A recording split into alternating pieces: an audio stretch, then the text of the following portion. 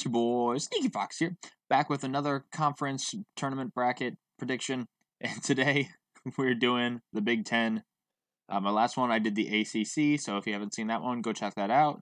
As well as go check out the WCC tournament prediction that I have. Both of those will be up in the top right-hand corner, just annotated throughout the video. I guess top right would be over here. Well, that way. Anyway, we're going to get started on the Big Ten. So, first things first, going over the top seed, Illinois Fighting Illini have a tied record. So, they're co-winners of the Big Ten, along with Wisconsin. However, due to the head-to-head matchup, Illinois won, I think it was 80-67 at Champaign. So that was the only meeting between them. So therefore, Illinois gets the top seed. The only way that was possible is going into the last day, Nebraska had to beat Wisconsin at Wisconsin, while Illinois also had to beat Iowa at Illinois. So me being an Illinois fan, it's just the way things fell into place. So, I was happy with it.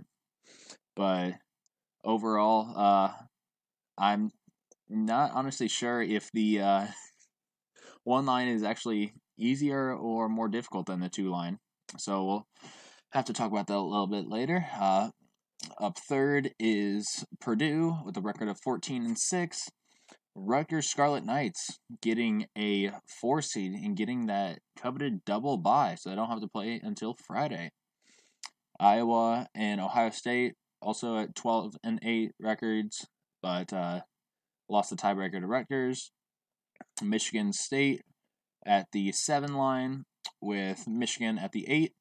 We have Indiana at the 9 line, Maryland at the 10. Well, teams 5 through 10 all get the single byes, you can see here. And then Penn State, Northwestern, Nebraska, and Minnesota round out the final 4 positions in the conference. So let's get started first with the 12 versus 13 matchup, Northwestern versus Nebraska. And I'm going with the small quote-unquote upset here. Nebraska over Northwestern.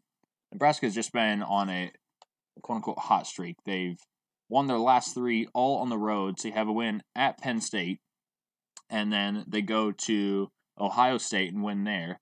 And like I just mentioned, they beat Wisconsin on the road. So 2 of their past 3 wins have been ranked teams on the road. So I think Nebraska carries that momentum with them over Northwestern. And that's that. Moving on to the 11 versus 14 matchup. Penn State finished 7-13, while Minnesota finished 4-16. Looking at the scoring, Penn State and Minnesota both at the bottom of the points per game. Penn State at 64.7 points per game, with Minnesota at 67.6. So they are the 2 teams with the slowest pace of play, that or the least number of shots that fall. So unfortunate for them, but depending on how they like their play style, to each their own. Penn State with 43% from the field, 34% from 3, and 73% from the line, whereas Minnesota is 44% from the field, 37% from the field goal, or from 3-point line, and 71.8 from the free throw line. I'm checking their head-to-head match real quick. Penn State scores. Let's see. So Penn State won the first matchup. Minnesota won the first matchup 76-70, and then Penn State won that second matchup 67-46. So they split there.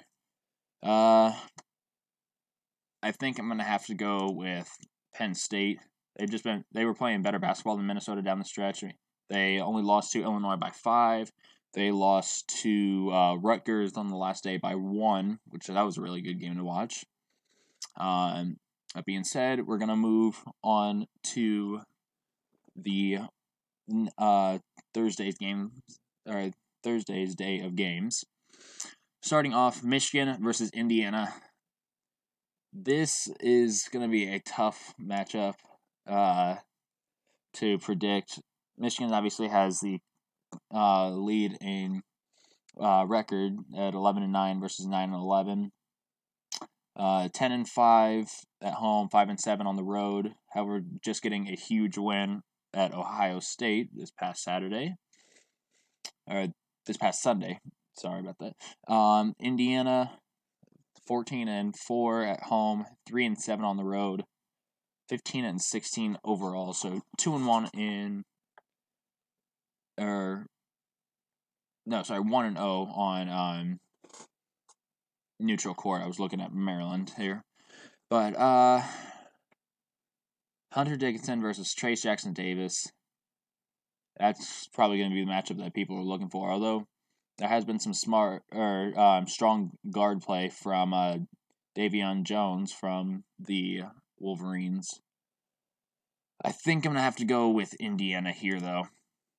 I don't know. Something in my guts just tell me to go Indiana over Michigan. Moving on to Nebraska versus Iowa. Unfortunately, Nebraska, your run is going to end here. Iowa is just... They're the second team in the conference in points per game at 80.7. So they are number 1 at 83.3 points per game. I don't know why I was looking at the second place, which is Purdue. But Iowa, the top team in points per game here, shooting about 46% from the field, 36% from 3, and 75% from the free throw line. Iowa, if they can maintain defense, then this is their game. I can't let Nebraska get going offensively because while Iowa can shoot the ball and can score a lot, their defense isn't the best. So I've seen a lot of people say that's what's going to let them down. However, I think it will be strong enough to take care of Nebraska. Moving on to the 7 versus 10, we have Michigan State versus Maryland. These two teams played this past Saturday with Michigan State getting a 20-point lead early. However, I want to say mid-second half, Maryland had to within 2, but was not able to finish the comeback and ended up losing to Michigan State. Michigan State is at 72.1 points per game, shooting 46% from the field, 38% from 3-point, and nearly 75% from the free throw line, compared to Maryland's 70.9 points per game, at about 44% from the field, about 33% from 3-point, and 76% from the free throw line.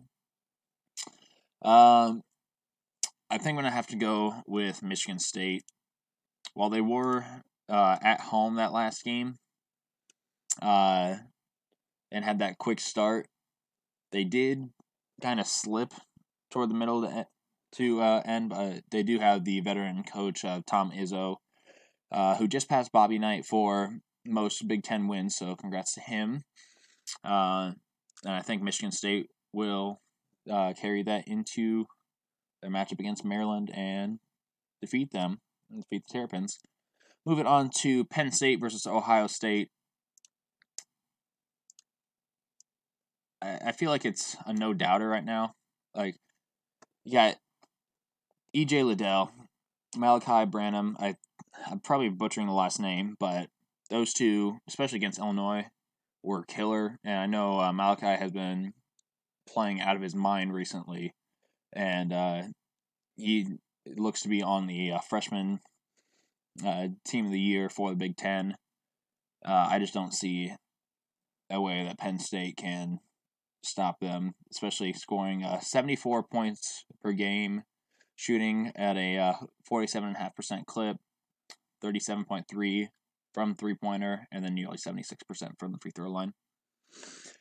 Moving to the round of the double byes, I should say. Indiana versus Illinois. I got Illinois here. Their one matchup earlier this year, it was close throughout the first half, and then part of the second half, and then Illinois just pulled away. That was a game Trent Frazier took over a second half, and basically left Indiana in the dust. I know Trayce Jackson-Davis had a lot of foul trouble during that game. However, it seemed like Indiana at that game was unaffected by it, and actually may have played better without him in the lineup. That was just my take on that game. But Iowa versus Rutgers. Rutgers had a string of wins throughout the regular season, and I'm actually pulling it up now. I think it was like 5 or 6 wins against ranked team. Let's see here. Okay, sorry, it was 4. It was win at home against Michigan State, win at home against Ohio State, win on the road at Wisconsin, and then win at home against Illinois. And then lost by 12 at Purdue, lost by 9 at Michigan, lost by 5 at home against Wisconsin, and then won at Indiana by 3 in its most recent game, won at home against Penn State. So they finished 6-3 in their last 9 games. But you take a look at home versus away splits for Rutgers. At home, you're 14-3. Away, you're 4-9. You finish 18-12 on the season. So, that being said, I think I'm going to have to go Iowa here, because I know Rutgers, they really thrive off of the rack, and Steve Heupel has done an amazing job like getting that place back up and going to where like the fans are actually like making a huge difference in the game. But I think just away from home, they aren't as effective. Rutgers, not the fans. Moving on, Wisconsin versus Michigan State. I got Wisconsin. Johnny Davis, which I don't know if he's going to be back or not.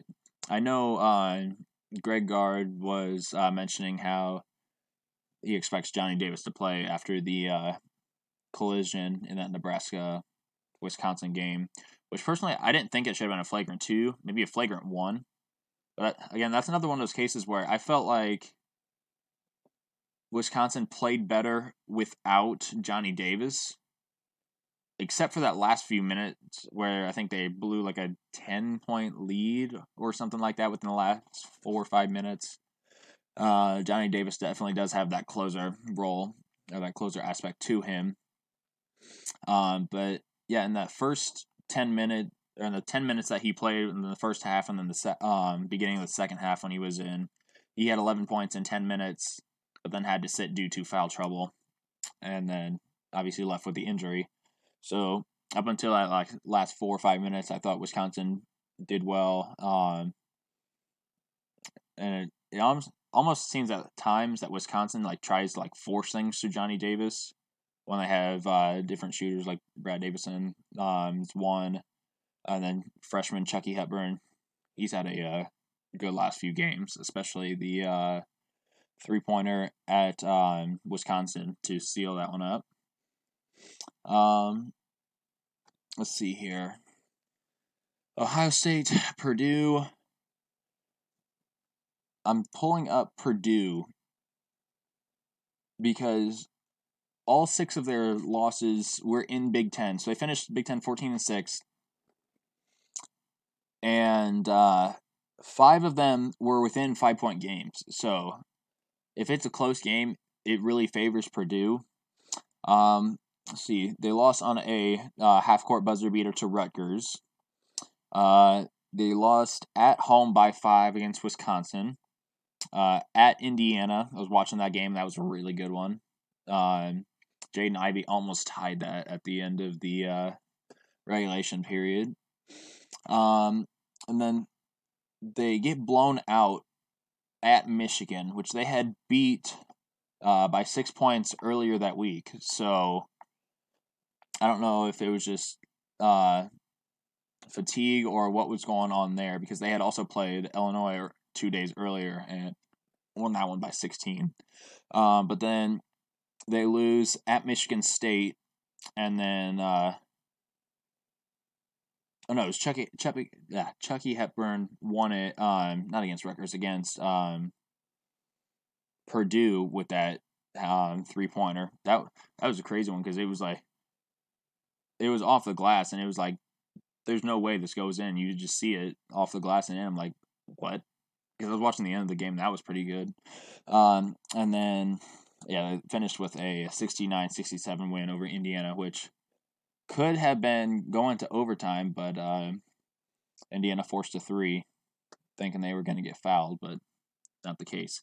Anyway, going back to against Ohio State, it looks like they only played once, and that was a 3-point win for Purdue at Ohio State. I do think that Purdue has more talent overall. Nope, wrong thing. But yeah, you have Jaden Ivey, Zach Edey, Trevion Williams. You got Sasha Stefanovic, really good shooter. So I do think that Purdue has a lot of units to lead them in battle against Ohio State. Illinois versus Iowa into the semifinals. I got to go Illinois here. Iowa's most recent game against Illinois, they had a 15-point lead at one point in the first half after making 12 shots in a row, or 12 shots, shots on 12 different possessions. And then you get it, Illinois gets it down to 6 by halftime. And then I want to say down the stretch, Iowa has a chance to take the lead with free throws. And I want to say they missed 5 of their last 6 or something like that. And it resulted in a 2-point win for Illinois. But Iowa got a really good look. I think it was Chris Murray who ended up missing the 3. I mean, it was a good shot, wide open. Illinois had 2 defenders go with the ball in reverse over to Chris Murray, and it just misses it. I think 9 times out of 10, or at least 8 times out of 10, Chris Murray makes that, though. So, being an Illinois fan, we kind of got lucky on that one. But yeah, Iowa has really good play in Keegan and Chris Murray, and then Toussaint, good player as well. And you got Fran McCaffrey's kid. I don't remember the name. I don't remember his name. But yeah, really good shooter. But anyway, moving on to Wisconsin, Purdue. I'm going to go with Wisconsin over Purdue. Both games have been really close. And I just think that Wisconsin getting the win at Purdue earlier this year kind of, I don't want to say leads me to pick them, but kind of influences my decision making. Also, I think it was Johnny Davis. I don't remember what his stat line was, but I want to say he had 20 points in both games against Purdue. And if Purdue can't figure out a way to stop him, or focuses on him too much and then leaves other players open, that could be disaster for Purdue. And another thing, similar to Iowa, Purdue has been considered to their defense is what lets them down. There's not many teams that are scoring a ton of points on them, but that Purdue can score. Let's see, there's 104 points over here. There's 96. Granted, that was a double overtime. 92 on Nebraska early in the year. So they can score, but the question is, can they defend? And I think in this game against Wisconsin, they cannot.